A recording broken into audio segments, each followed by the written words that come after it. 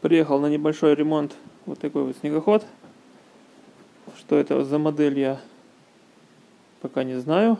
Никаких обозначений нет. Пластик видно, что как будто бы перекрашен.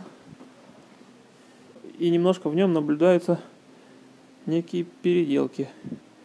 Открываем капот с фарой. И под капотом видим 152 двигатель от скутера. Вот вариатор. Глушитель вот так вот вертикально расположен.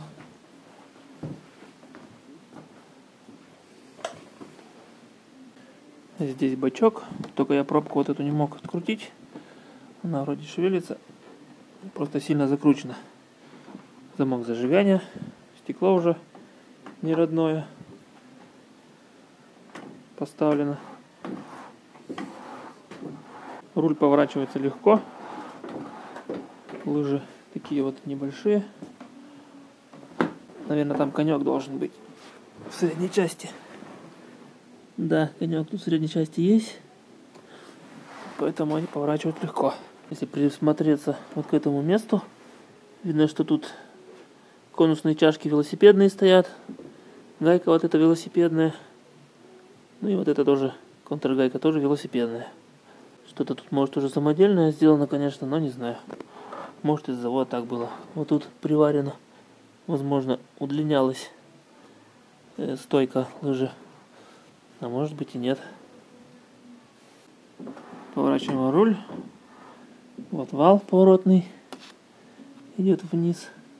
От него идет тяга. Вот эта. Затем эта тяга идет на соединение. На уголок вот здесь вот. И уже от этого уголка идут две тяги на лыжи. Передняя подвеска двухрычажная. Амортизатор с регулировкой преднатяга. Но почему-то он вниз головой стоит. Воздушный фильтр здесь видно. Стоит скутерный обычный. Карбюратор обычный. Без всяких дополнительных подогревов. Патрубок карбюратора залит суперклеем с содой. Вот это вот белая штука. Ну, здесь бак стоит внутри. Тут что-то отпадывает. Не прикручено. Так, вот гусянка. Открутил эту пластиковую штуку. Рассмотрим гусеницу. Гусеница здесь 380 миллиметров. Бурановская. По некоторым элементам видно, что тут были переделки какие-то. Я думаю, гусянка была короткая, а поставили подлиннее. Вон там видна приводная цепь. И видна звезда. И на звезде приварен какое-то кольцо. Это, видимо, натяжное что-то сделано. Непонятно. В серединке звезда, а понаружи какая-то обойма подшипника, что ли. И по ней бегает цепь. Подвеска тут видно, что наполовину заводская. Вот, например, склизы это заводские склизы. А дальше в задней части уже уголок прикручен. Вот он уголок, и вот он вот так вот тут загнут, и подшипники бурановские. А там видно вот, что не прокрашено. То есть снаружи покрасили, а внутри забыли. Или забили. Ну, в общем, здесь катки, склизы. Стоит амортизатор. И еще какая-то пружина добавочная стоит. Причем она заваренная. Два рычага. Подножки сразу видно, что тоже самодельные. И вот эта вот часть. Здесь лист железа. Если посмотреть внутрь, на ту сторону, видно, что этот лист не покрашен. Ну и вот снизу тоже тут не покрашено. А вот тут в задней части рамы какой-то странный пропил сделан.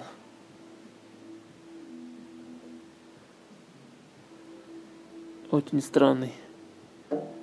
Зачем так делать, непонятно.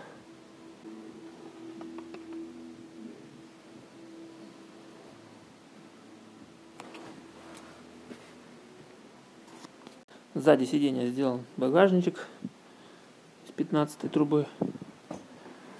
Тут стоит фонарь с какими-то огромными светодиодами. Брызговичок. Прицепное устройство. Под этим кожухом видно, что он тоже на прихваточках сделан. Стоит цепь приводная. Вал с двигателя идет, там что-то там приварено. С карбюратора идет патрубок, и на патрубке висит вот такая вот металлическая штука с заслонкой. Видимо, это заслонка воздуха, чтобы запускать в холода.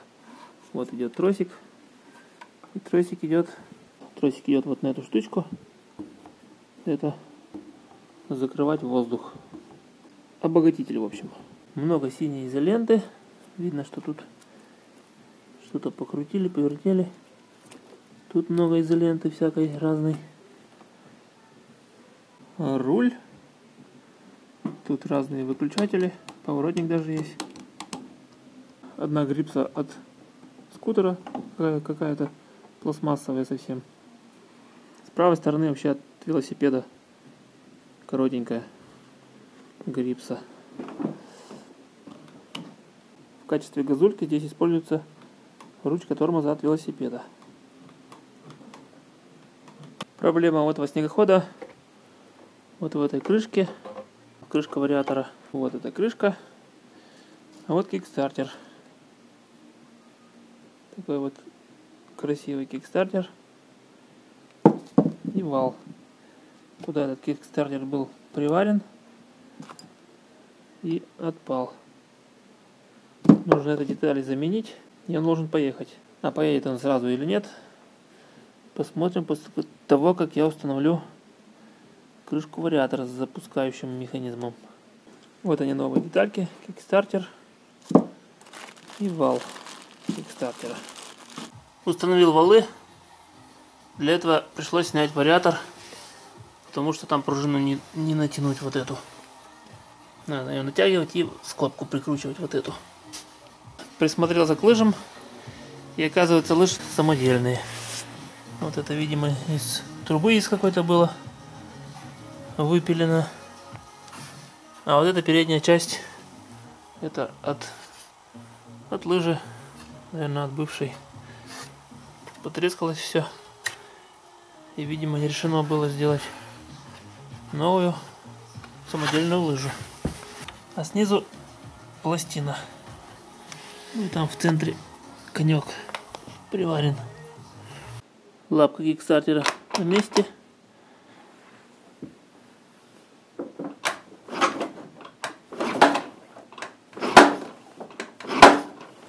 Перед запуском решил снять чехол, где располагается цепь, для того, чтобы, если вдруг газ заклинен, ну или полный газ, чтобы он не поехал и не убежал. Вот такие звезды. Видно, вареные, самодельные. Цепь натянута как струна. 428-я. Здесь тоже звезда самодельная, какая-то сваренная. А вот он, ролик, а внутри звезда. Этот рычаг, он подпружинен, должен шевелиться. И этот рычаг уперт в кусочек профиля 15-го. Ну, как бы его, получается, сильно натянули и приварили вот этот кусок профиля зачем-то. Сделана какая-то глупость. Видимо, натяжки пружины не хватало, чтобы цепь подтягивать. И приварили вот этот вот упор. И получается, мне сейчас цепь не снять, потому что если я ее даже расцеплю, замочек, то потом, чтобы Ее на место поставить, натянуть. Нужно будет подпиливать вот этот вот профилек. Цепочка видно, что новая. Видать, кто-то его продал, а кто-то купил. С такими вот штуками. Подпилил профилек, теперь рычаг работает на пружине, но пружина тут слабая. Понятно, почему сделали такую подпорку. Я потом сюда вставлю болт с гайкой. Они будут распирать и можно будет немножко поджимать. Теперь можно снять замочек и скинуть цепь. Открутил свечку, свечка была закидана, я ее немножко поджарил, стала почище. Искра есть. Можно пробовать пытаться запускать. Запустился с 4-го пинка.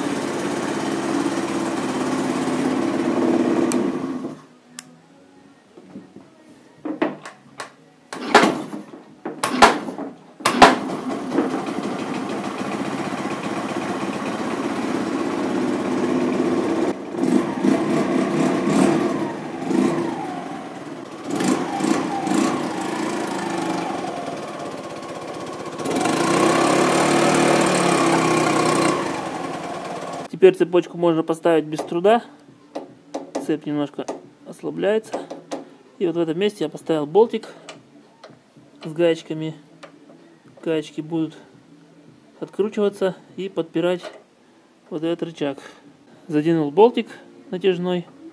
И теперь цепочка в нормальной натяжке.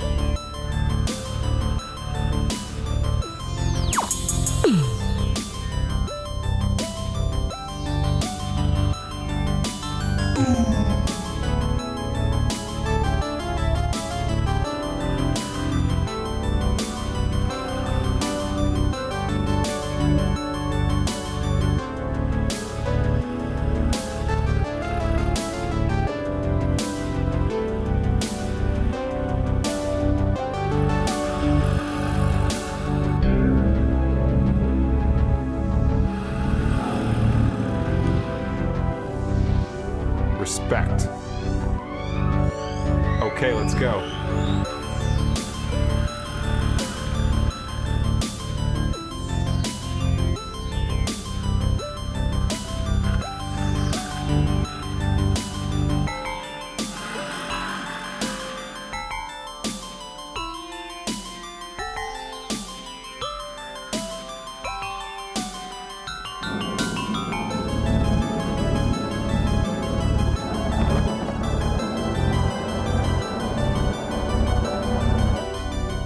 Снегоход на ходу, снегоход ездит, кикстартер работает.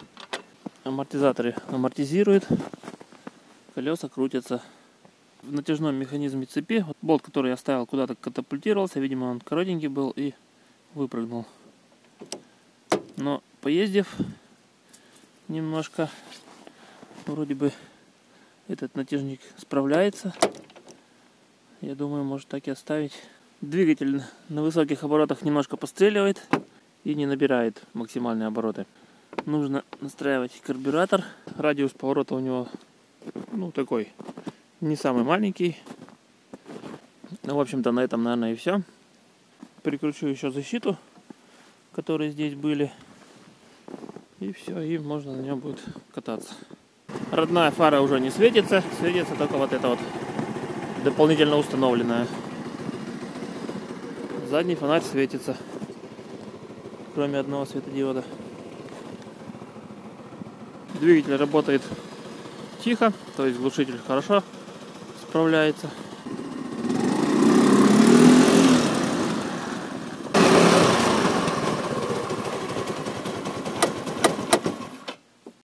Все-таки поставил болт подлиннее, чтобы он уже не вылетал.